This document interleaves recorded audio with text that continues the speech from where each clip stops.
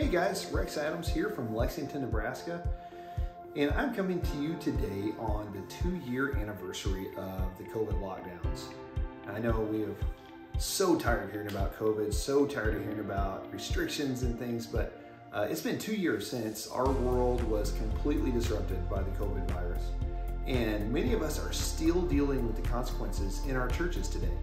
We're seeing that engagement is not nearly what it was 2 years ago, pre-COVID.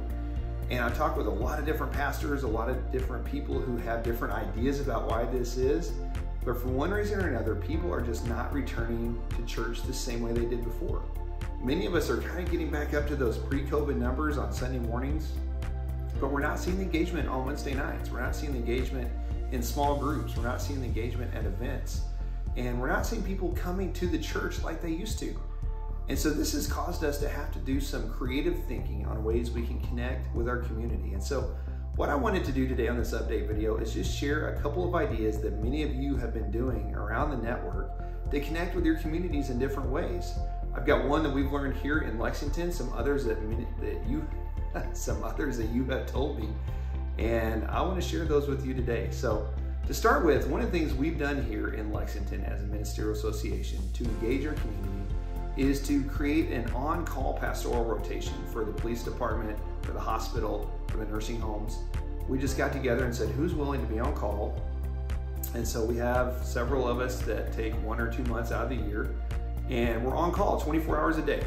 And so if a police officer needs help with someone who's stranded, or if the hospital has a death and the person's not connected to a church, or if they just have someone looking for a pastor, they use that on-call rotation.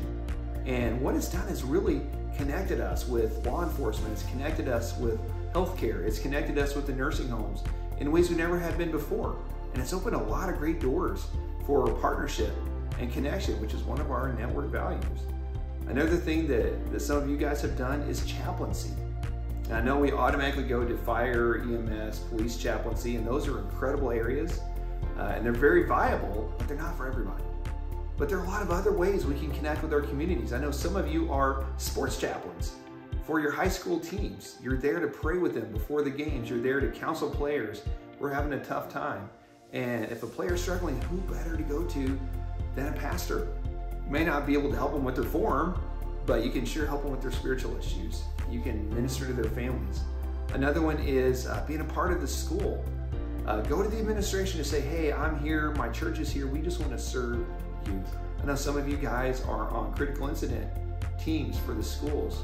Some of you meet with the administration at different times to find ways to meet together. Here in Lexington, our ministerial association meets with the superintendent and the principals and assistant principals of all the schools once a year. We just talk about ways that we can work together to invest in our community. And they don't know, but we're really building God's kingdom in the community together. Another thing that you can do is, like I said earlier, fire EMS chaplaincy. One of our AG missionaries has created an emergency services chaplaincy course that you can take online for less than $150, and you can get trained to be an emergency services chaplain. And I'll tell you guys, if you will go to your police, if you'll go to your fire department and offer to be a chaplain, if they're open to it, it opens incredible doors of ministry in your community. You're there in people's darkest moments to minister to them. You're there to minister to the firefighters, to the police officers. It can open up some great doors. We'll put a link in the notes here where you can get that training if you're up to that. Another thing you can do is be available to your different areas in town. I know some of you told me that you just sit at a coffee shop once a week for a couple hours and read a book, something we all do anyway, right?